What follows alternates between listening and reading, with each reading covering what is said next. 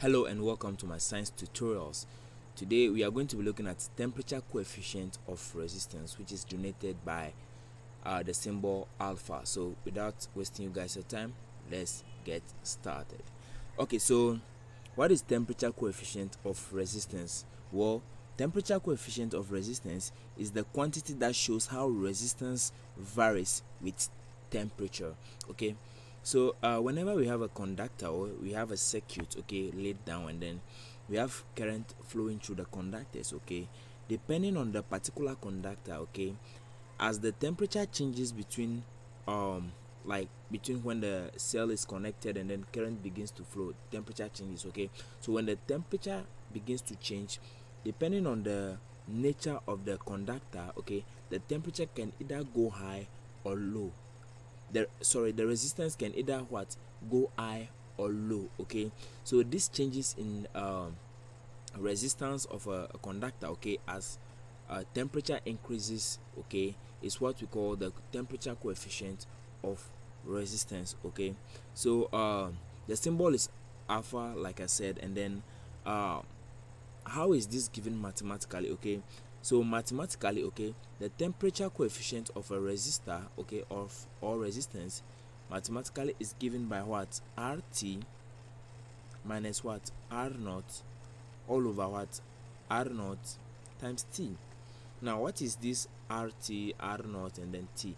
Now the alpha we have over here is what we are calling the temperature coefficient of resistance. Now the RT is what? The resistance of the wire, okay, resistance of wire at what? The temperature T. Okay, so the RT is the temperature of the wire at a particular temperature. Okay, now the R naught is what? The resistance of a wire what?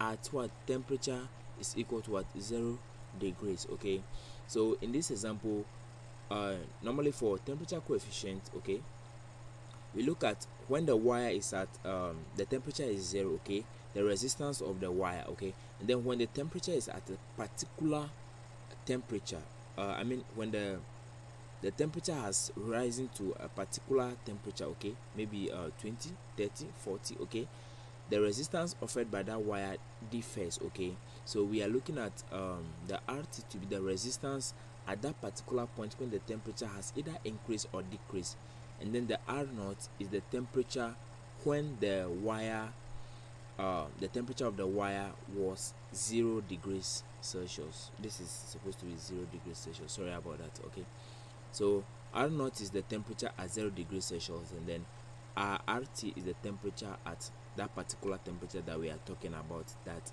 the resistance of the wire is changing. Okay, so from all this explanation, the temperature coefficient over here has the unit, okay, it has the SI unit of what? Degrees Celsius inverse or Kelvin inverse. Okay, so depending on the unit that you are given in the question, you can either decide to maintain it as a degrees Celsius inverse or Kelvin inverse. Now this equation looks a bit more complicated, you know, it's a little bit raw, so let's try and make it beautiful. Okay, so let's try to make R naught the subject over here. Okay, so let's make R naught the subject. So we tend to cross multiply, so we have R total minus R naught, the top one, will be equal to what? Alpha times what? R naught T. Okay, but we want to make what the subject? RT, sorry, let's make RT the subject. So we want to make RT the subject, so we have RT is equal to alpha into bracket R naught T, okay, then plus R naught. So we brought this one to the other side of the equal to sign, so we have RT again is equal to, now we have R naught here, R naught here, so we can factor out R naught. Okay, so if we factor out R naught, we have alpha T plus, here will become 1. Okay, so if you multiply this, you will get what? Alpha R naught T plus then R naught. Okay, so this is the equation we'll be using mostly to solve any example on what? Temperature coefficient of resistance. So the resistance at a particular temperature is equal to what? The initial resistance of the wire at 0 degrees Celsius times the temperature coefficient of the resistance times the temperature plus 1. Okay, so this is the formula we are going to use to calculate for either maybe the resistance at a particular temperature, or maybe the resistance at 0 degrees Celsius, or maybe even the temperature. Depends on what the question has given to you and then what the question is asking you to find. So with this basic introduction and this basic understanding, let's have a look at some series of examples to actually understand what we mean by the temperature coefficient of resistance. So example number 1. So we have, they say, example number 1, calculate the resistance of tungsten at a temperature 20 degrees Celsius. Okay, so we have to calculate the resistance of tungsten at a temperature of what? 20 degrees Celsius. So at that 20 degrees Celsius, we don't know the temperature, so RT is not known. Okay, so the temperature is what? The temperature we are now looking at is what? 20 degrees Celsius.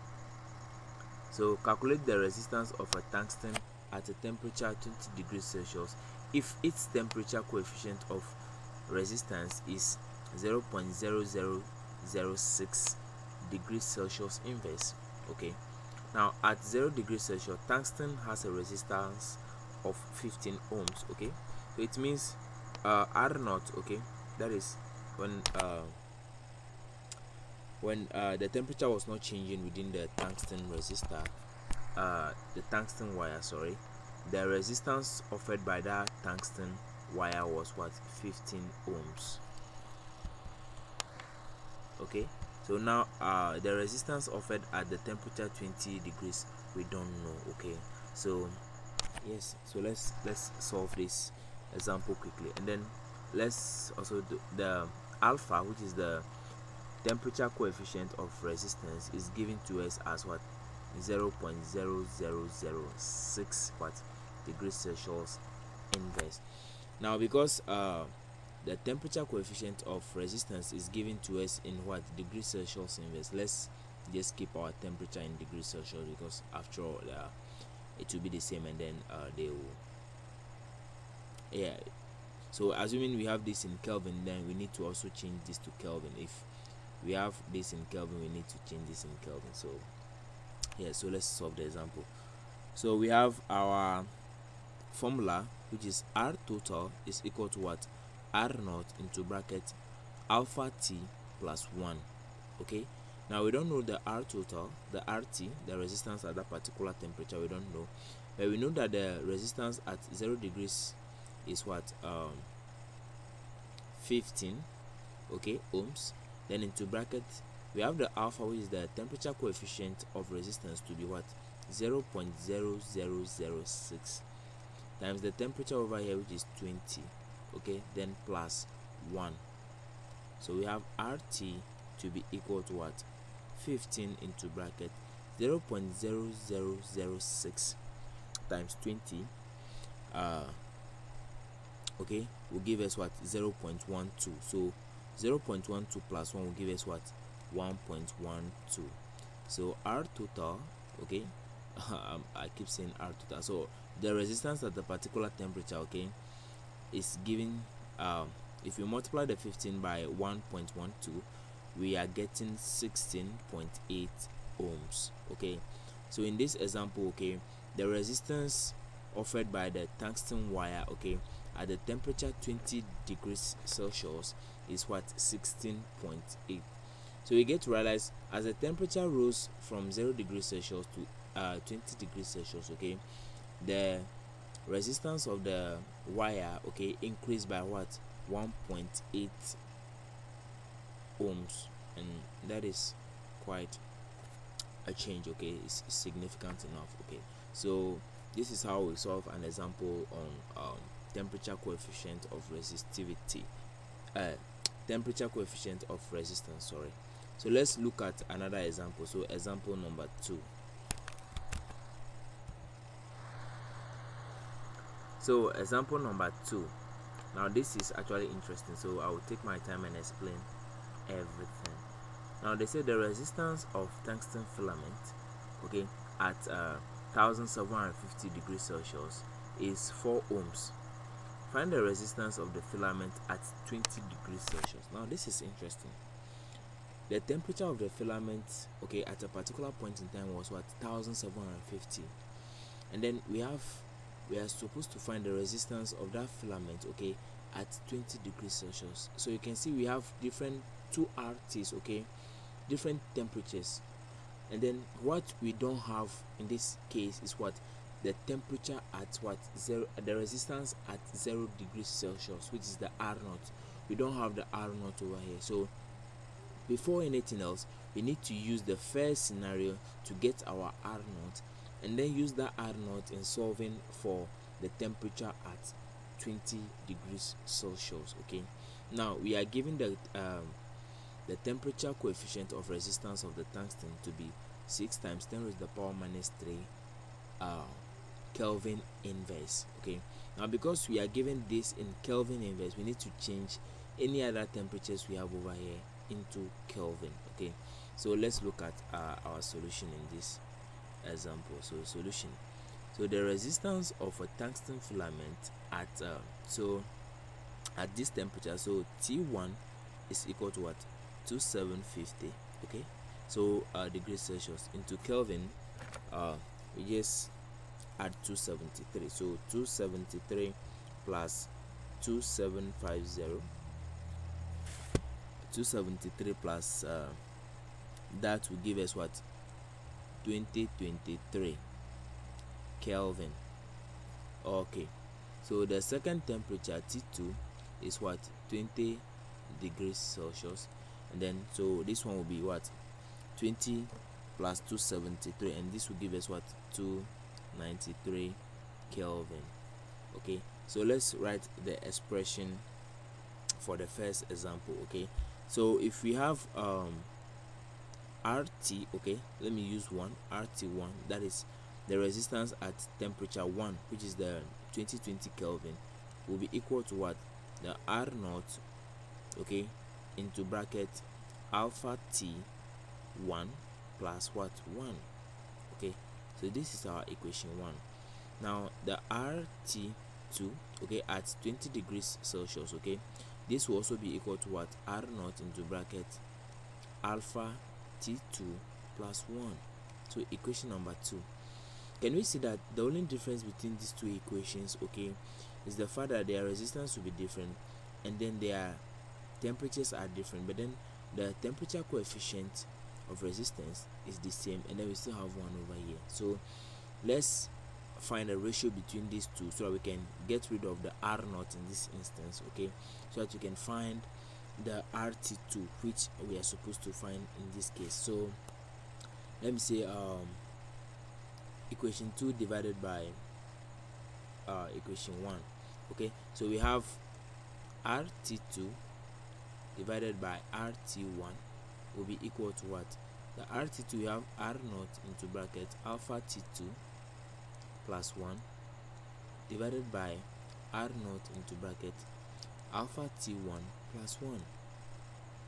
So this can cancel this. Okay, so let's make RT2 the subject. So RT2 will be equal to what, this whole thing, the ratio over here, times RT1, which is what, or RT1, okay, into bracket alpha T2 plus 1, this is plus 1, all over what, alpha T1 plus 1.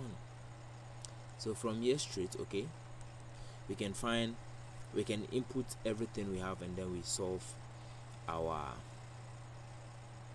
we get our answer. Okay, so the RT1, okay, is the resistance at temperature T1, and this is given to us by as the 4 ohms we have over here. So we have 4 into bracket the alpha is what, 6 times 10 raised to the power negative 3, okay, times the temperature at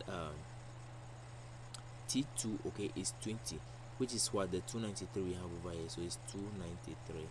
So this plus 1 all divided by 6 times 10 raised to the power minus 3. Then the temperature at this instance is what, 2023. So times 2023, okay, then plus 1. All right, so let me get some space over here.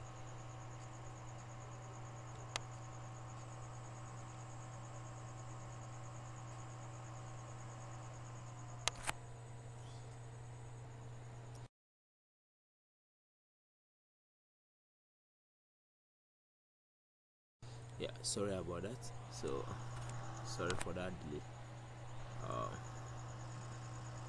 My laptop was freezing. So so our RT2 will be equal to, now if you input all of this into your calculator, you'll be getting 0.84 ohms. Okay, so it means the resistance of the filament at the temperature 20 degrees Celsius or 293 Kelvin is equal to what? 0.84 ohms. Now if you don't understand this way of doing it, you can look at it in another way, okay? And then the other way is, let me bring this down a little. Now the other way we can look at this is the fact that from the first one, RT1 is equal to R0 into bracket 1 plus alpha T1, okay? We can input the RT, which is the 4 ohms over here. We don't know the R, we know this, and then we know the temperature over here, which is the 1750 or the 2023 Kelvin, okay? So we input this over here, then the alpha, which is this over here, then we solve for R0 in this example. So after we get the answer for R0, it's just a matter of just putting the R0 into the second equation, which is what? RT2 is equal to what? R0, okay, 1 plus alpha T2. And then we know the T2 to be what? 20 degrees or the 293 Kelvin. And then we know the alpha to be this, okay? And then we now know the R0, which we obtained from this first scenario, okay? So easily we can get the R2 from there. So if you don't understand the process I go through by getting the answer using this method, you can simply go by the normal way by finding the R0 first and then using the R0 in the second equation, or the second equation, yes, to find your RT2, okay? So that is all I have for you guys in this video, and thanks so much for watching. And then we apologize for the little breakthrough that we had in the process. My PC was full and it was freezing, so sorry about that. So all the same, thanks very much for watching, and then I'll see you in the next video. Bye bye.